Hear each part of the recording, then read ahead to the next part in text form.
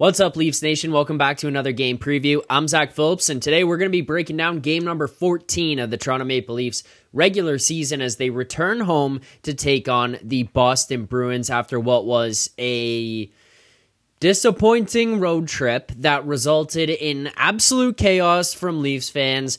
We're going from Saturday night to Sunday night, complaining about this team. The highs, the lows. Did they play well? Did they not? Do they need to be getting wins? Are we happy with points? It has been an absolute gong show leading to this team at this point in time being 6-5-2, going up against the 6-6-1 Boston Bruins. Who would have thought at this point in the season, both teams in weird no man's land? The Bruins, their head coach is on the hot seat. David Pastrnak is being called out. Leafs fans in Toronto are putting their brand new head coach in Craig Berube on the hot seat at this point.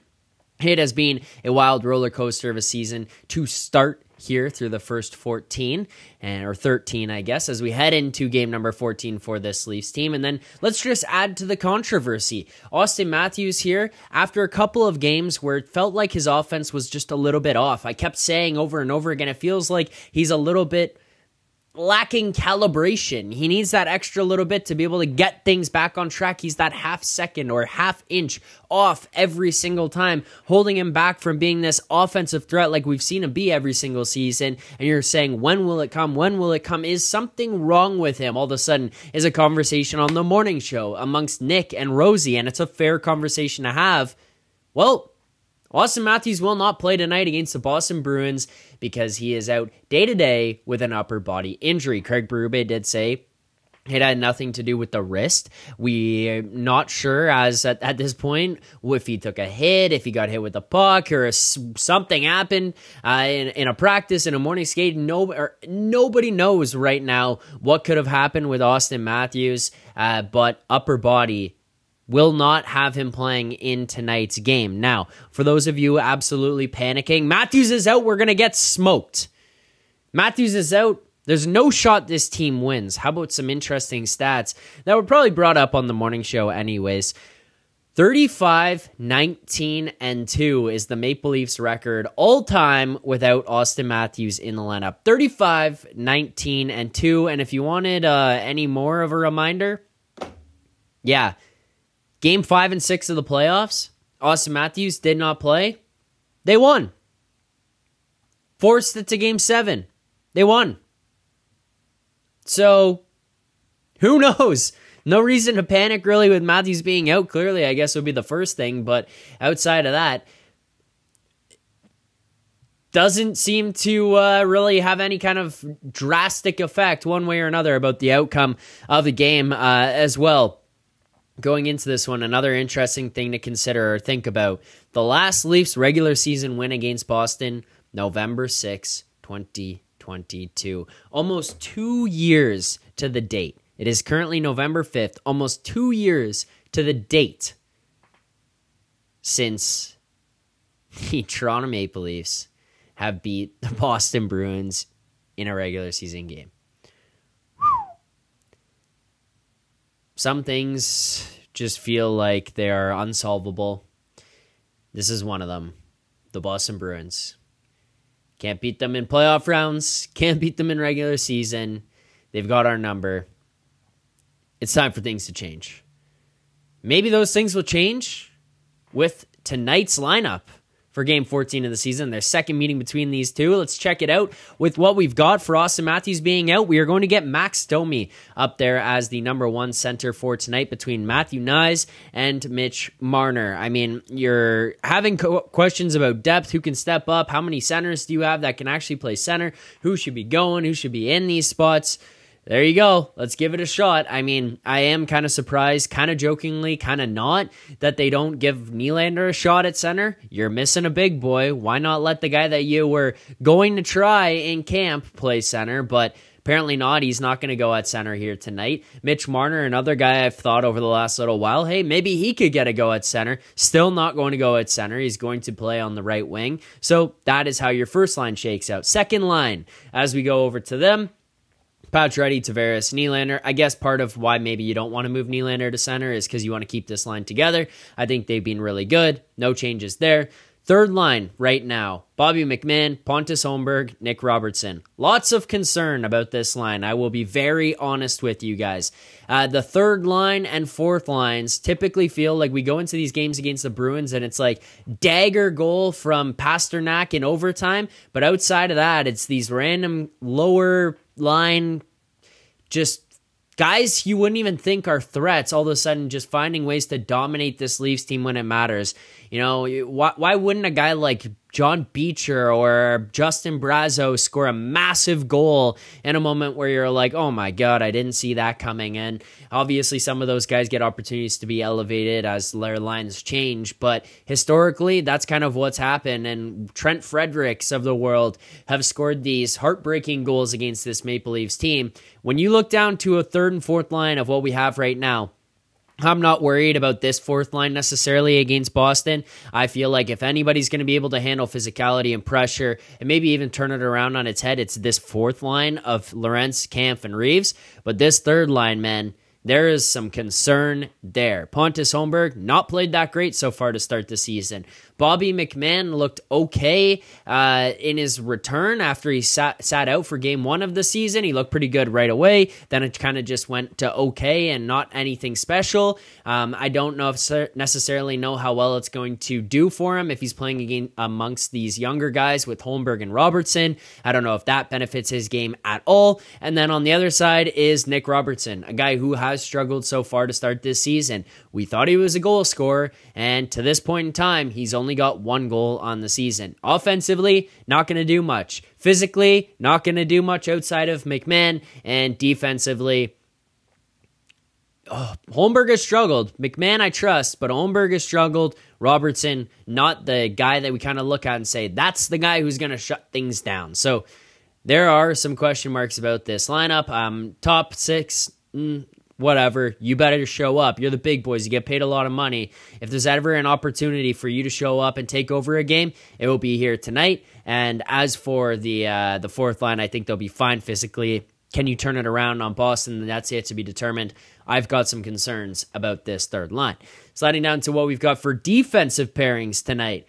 Same as always. I mean, always being the last few games, I guess. But Riley, Ekman Larson, first pair, Jake McCabe, Chris Tanev. Second pair, Simone Benoit, Connor Timmins. Third pair. Then power play, slight adjustments with Matthews being out, obviously, but you're going to get Nyes, JT, Marner, Riley, Nylander. So Riley comes back in, change things up from the 5 forward unit. The one thing that I think would be very interesting here would be kind of what Pierre Maguire alluded to on the morning show. Now you've got a true 1A shooter.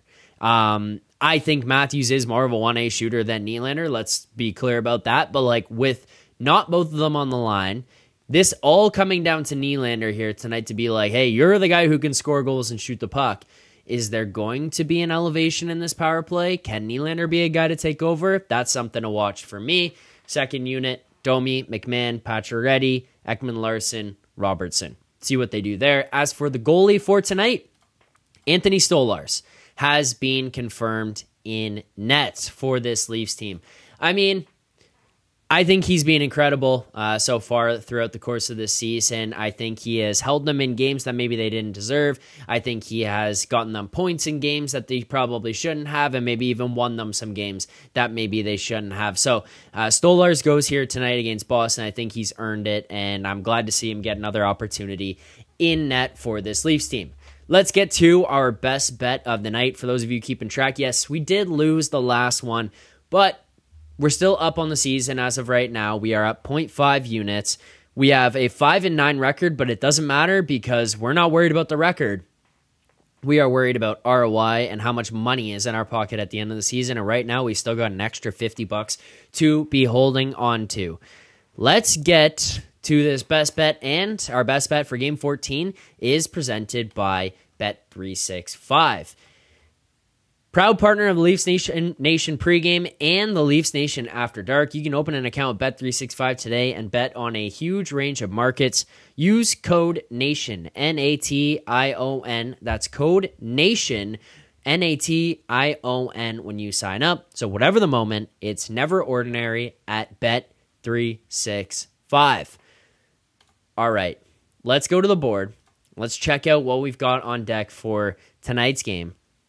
Simple as always, pull up Bet365 screen. We're going to head over. I have two best bets for tonight. We're going to be risking a full unit in total, but we're going to go half on each. One of them, I understand why you guys may not like it. The other one, I think, is just an absolutely incredible bet right now and something we just cannot be passing up on. So let's go to the Bet365 board.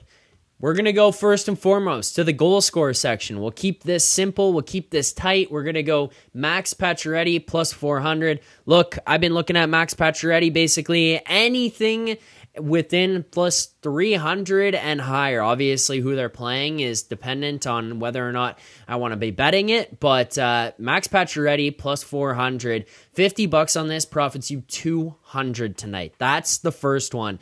Second line, he's going to probably get some power play looks here at some points as well. Maybe they want to move Riley off. Maybe they want to move Marner back to the point, Nylander to the point. You want to put in a forward there. Pacioretty's probably the guy who gets an extra look in that. Late game stuff, Matthews is out. Maybe you have to elevate someone else. Nyes has already been getting those opportunities, so with Matthews out, who's the next guy up? I still think it's either Pacioretty or Domi, and Domi has been doing some weird stuff that maybe Craig Berube will lack some trust in him with.